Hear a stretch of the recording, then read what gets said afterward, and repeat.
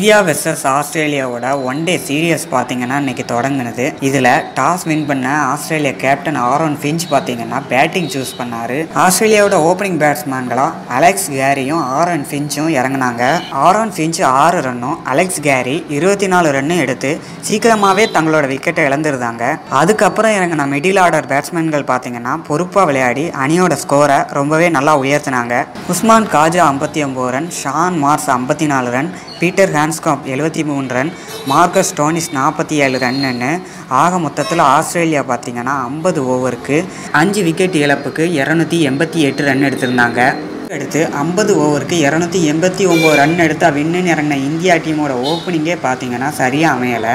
Shikhar Dhawan duck out, Virat Kohli 3 run, அம்பத்தி ராயுடு டக் out என 4 ரன்னுக்கு 3 விக்கெட்டு இழந்து இந்தியா டீம் ரொம்பவே தடுமாறினாங்க. அப்புறம் வந்த தோனி பார்த்தீங்கன்னா ரோஹித் சர்மாவோட இணைஞ்சு பொறுப்பாக விளையாடி 2 பேரும் சேர்ந்து அணியின் ஸ்கோரை கொஞ்சம் கொஞ்சமாக உயர்த்தினாங்க. தோனியும் 50 அடிச்சுட்டு அவுட் ஆக, அதுக்கு அடுத்து வந்த பேட்ஸ்மேன்களும் ஒரு குறிப்பிட்ட இடைவெளியில் அவுட் ஆக இந்தியா பார்த்தீங்கன்னா 50 ஓவருக்கு 9 விக்கெட் இழப்புக்கு 254 ரன் மட்டுமே எடுத்தாங்க.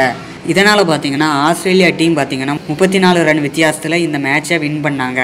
இந்தியா சார்பில் ரோஹித் சர்மா மட்டும் 133 ரன் எடுத்திருந்தார்.